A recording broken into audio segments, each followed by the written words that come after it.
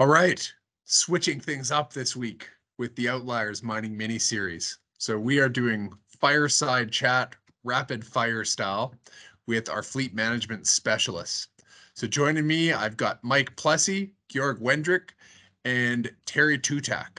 All of these guys, super experienced dispatchers. They've lived and breathed this for years on mine site.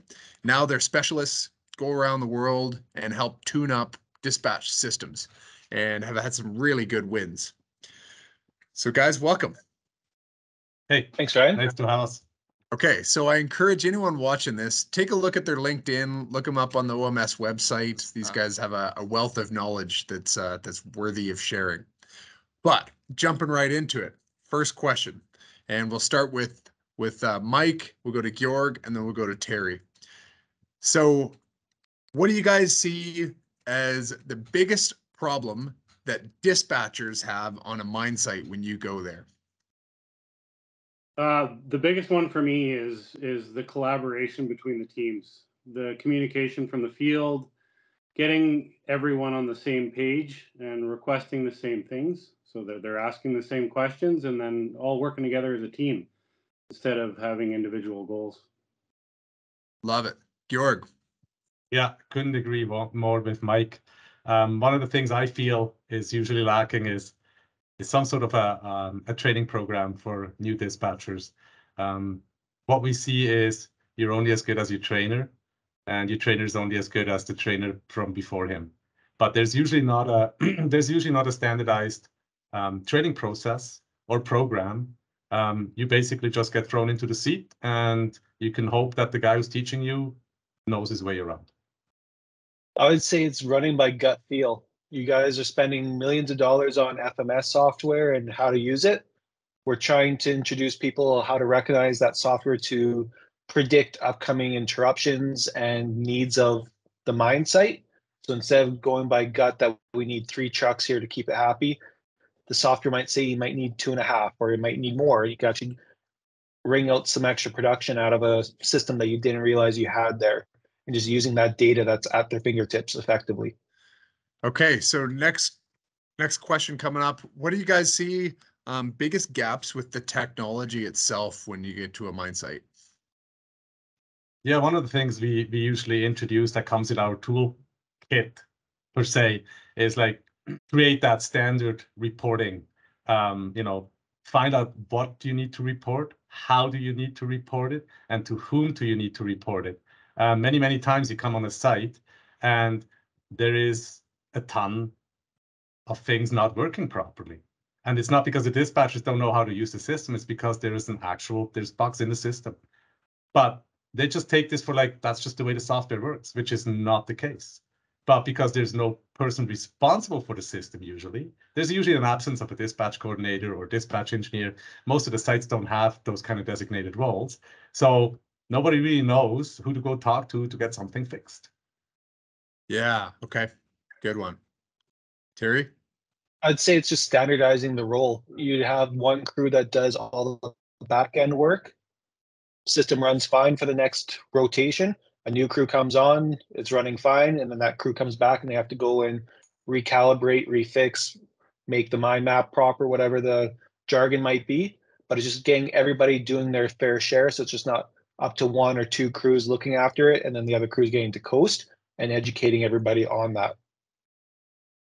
Got it. Yeah, that's huge. If it's not set up right, it's not going to give you the right decisions.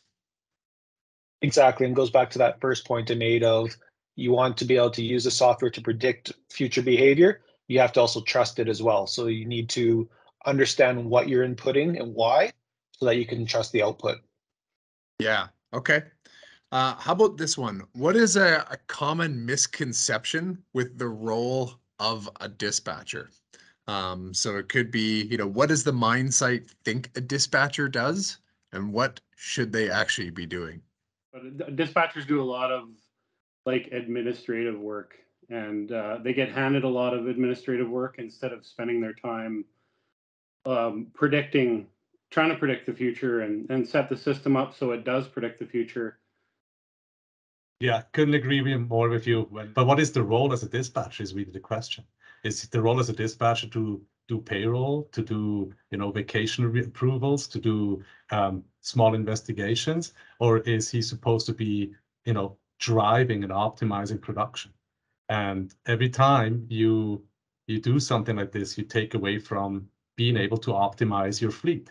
Why do you need to optimize your fleet? It's not because we have enough trucks. It's usually because we have too little trucks. So we need to make sure that we don't have any wait times, that we utilize these trucks to its, you know, utmost capacity. So that, Yeah, so true. You're trying to look after overtime. Meanwhile, the one person who can have the biggest impact on, you know, plus or minus thousands of tons, which are plus or minus hundreds of thousands or even millions of dollars on a shift, that one person should be focused on squeezing all the production they can out of that shift. 100%. And that the dispatcher's a mushroom in an office somewhere. They need to be incorporated in a lot of decisions. Like you said, they are in charge of a lot of decisions that will impact production, but they need the right information to help make those decisions. They need to be informed from engineering, from maintenance, from the field supervision, understand what the mine plan is. They have a lot of ripple effects from their decisions, and other people's decisions also ripple effect into them. That it's a very interconnected system. And you know, Terry, that really leads into the importance of roles and responsibilities. Because when we have seen coming to previous projects where the mine dispatcher is just a glorified administrative assistant, instead of being the mine controller he can or she can be, understanding what happens at any point in time, at any point in the mine, and can make the proper decisions, avoid negative trends that can develop.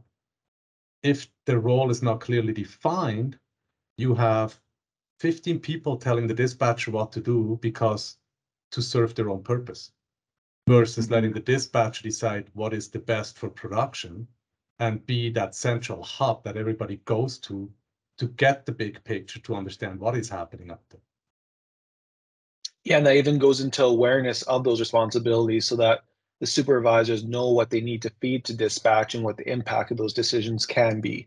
And having an awareness course to help educate everybody of the back end of the software to demystify either whatever FMS software that is being utilized. So making all facets of the operation aware what those decisions are, how they're being made, and why they're being made, so that they are seeing hiccups in the field.